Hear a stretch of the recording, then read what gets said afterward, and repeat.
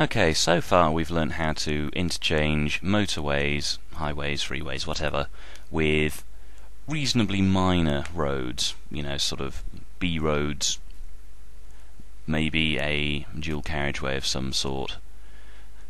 Now if we want to accommodate greater traffic flow, I mean much greater, we need a completely free-flowing junction.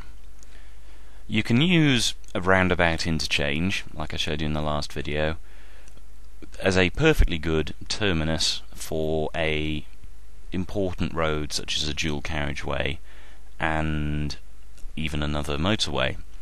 For example, the M50 in this country starts with a roundabout junction at the M5.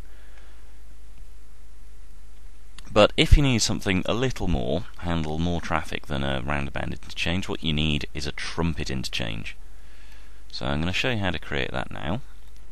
What we could also do is we could create embankments and bung a bridge over the top, but I'm going to show you a different way of going over the top of a motorway, and that is with using a tunnel, which is incredibly useful in urban environments because it generally, that's what you find, is instead of fully fledged flyovers, are cut and cover tunnels. So what we need are our ground lifter. There we are. And this time, drag out a full road to create a complete embankment like this. And instead of flattening from the top of the from the top of our embankment we've created, flatten from about there. That'll do nicely. And create it 6 long or so, about there, yeah. Now, to create the actual tunnel, you need at least 2 squares of ground to create the tunnel entrance. So what we do is add a couple there and the other side. Delete them, our flattening streets, and then hop onto avenues, start from here and drag across to the other side. Make sure it turns green, and then pow, you have a tunnel going underneath a short section of ground just above it. Okay, let me just add a slope in here. Oh, that's gonna be daft. Let's start from there. There we are. Let's just delete those bits. Right, so let us start with the easy movements. That is northbound. Remember, I drive on the left, so that will be this side. Northbound movement to our westbound carriageway, and the westbound carriageway to southbound. So those are the easy parts. So let's hop into our interchange ramps. Go along to style B, about there will do. And I'm going to place one on the other side as well. That'll be at the same distance away, I think, so there-ish. Yeah, it looks good.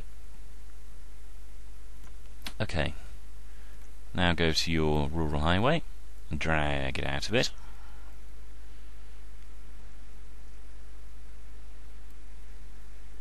Let's drag it to there and to here, and add another. So okay, there we are. Make sure you have the complete MIS rather than from here. You see there's that little stub of two-way. We don't want that because we'll be interfacing with a one-way road. It needs 2 tiles of MIS to do so. Okay, so grab your one-way road now, one-way roads,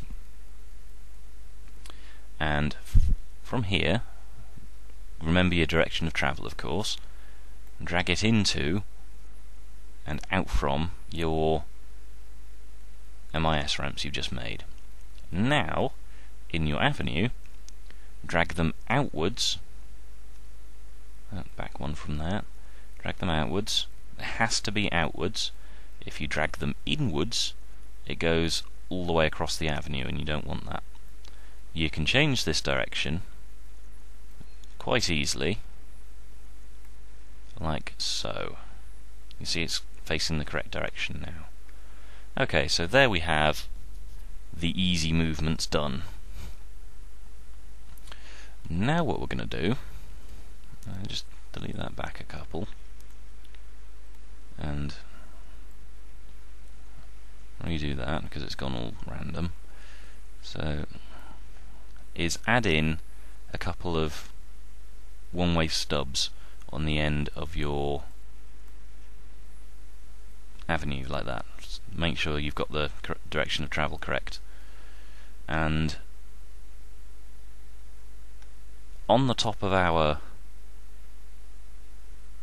tunnel just here, hop into your starter pieces and tab across until you reach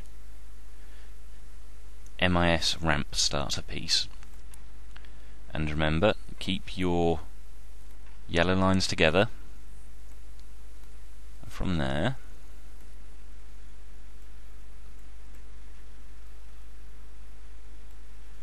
drag them outwards.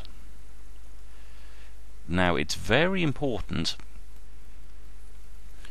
especially when you're interfacing two fast-moving roads, to give these a little bit of space, more space than you would on a roundabout interchange or a partial cloverleaf or any of the others I showed you how to make before.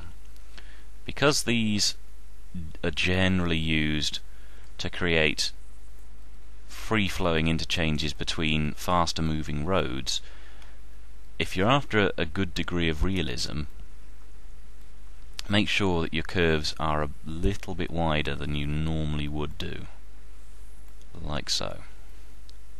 And I'm just going to do the other side. You notice that first one I dragged around and back on itself, kind of like a partial cloverleaf. This one goes on the other side of it and faces the other direction. And now you can see the direction of traffic movement a little more clearly.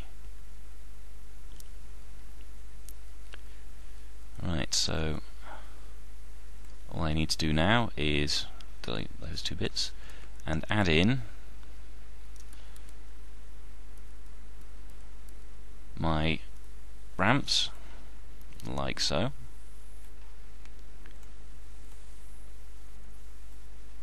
And I'm done. Now we have it. That is a completed trumpet interchange. You note there's a 270-degree curve, goes back on itself here, for one of the movements.